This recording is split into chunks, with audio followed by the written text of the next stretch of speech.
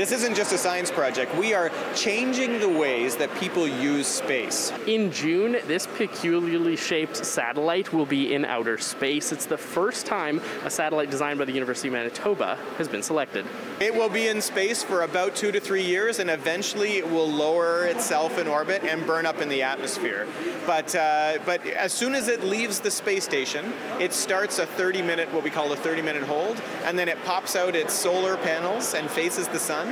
It shoots out a little antenna that's literally a piece of measuring tape right from Home Depot with the numbers still on it. It points that at the ground, it phones home, and we start doing science right away. This is a CubeSat named IRIS. Manitoba's contribution to the Canadian CubeSat program started in 2018 by the Canadian Space Agency. Philip Ferguson, mechanical engineering professor at the University of Manitoba, says this space-bound block only costs about $10,000 to make and was made with the help of about 60 students, including those at the University of Winnipeg, York University, and even youth from the Interlake School Division. Let's develop the requirements for a satellite, let's build the satellite, let's test it, and then let's operate it. That's a whole new level of learning.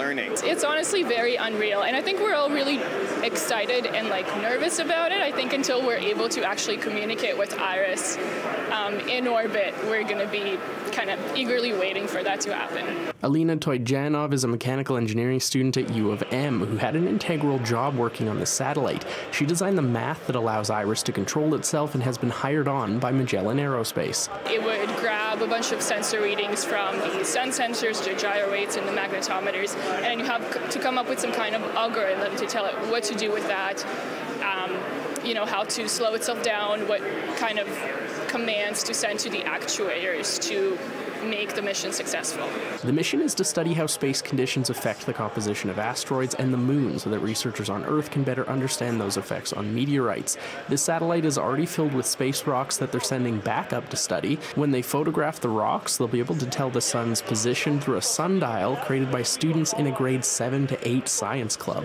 Goosebumps is the only way I can describe it, that they get to send something to space and it's going to be part of history, and there's going to be science data to prove that they actually did this, and they can pass this along to their kids and their friends, and it's just really, really thrilling.